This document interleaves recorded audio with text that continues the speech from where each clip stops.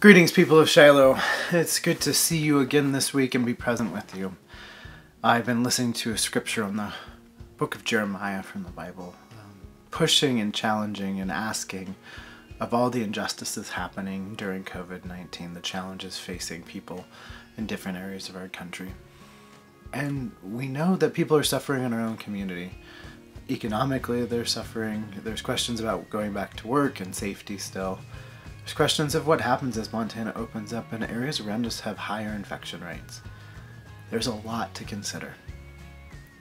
And we need to recognize something.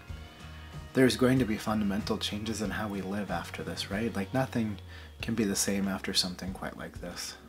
We are going to have to face that reality. But one of the blessings is just outside of the frame of our lives, God is still with us. God is there present with us, and God will be with us. God is inviting us into the future. You'll see behind me the space where I've spent a lot of time with many of you over the last month, in Zoom calls and Sarah and Communion, and last Thursday, or yesterday evening actually, Wednesday evening, I invited 4 people to join our church through Zoom sitting in this place. Additionally, I've also done a lot of thought and prayer in this place. And you'll see behind me the word enthusiasm, a word that has been true to me. We are coming to a time where, just like enthusiasm, we will be filled with the Spirit. And theos is the Greek in enthusiasm. And I want to ask us all this question as we continue ahead.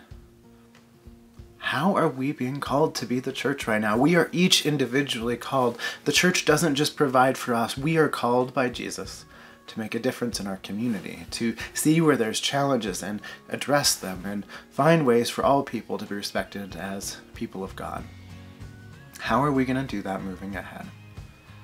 As a community of faith, that we're going to do things differently this summer. Our church council met a week ago and we talked through and prayed about and looked at what we might do this summer, recognizing that many in our community especially find themselves still in that vulnerable population even as we move into phase 2, and that worship in our sanctuary as a large group may still be a big risk.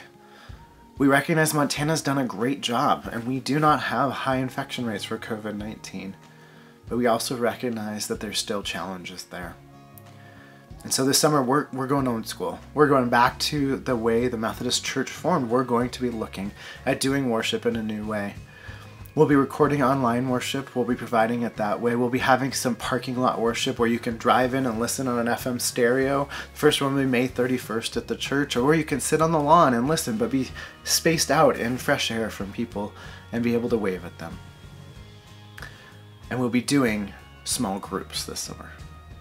Small groups where we gather together and pray together and get to know each other and hear a message of God's Word connected to the sermon from the week and share with each other where we're at.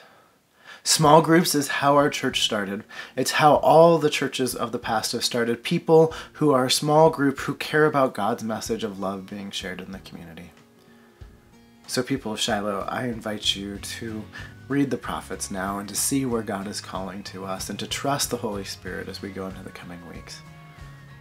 And know that you are blessed, that your God is with you in each and every step, and that we are with you and we will move together too, to find ways to share the gospel in our community, to grow together, and to let people know that God loves us all, that Jesus walks with us, and the Holy Spirit fills us with that energy, that enthusiasm, that drive to make the world more like the kingdom of God.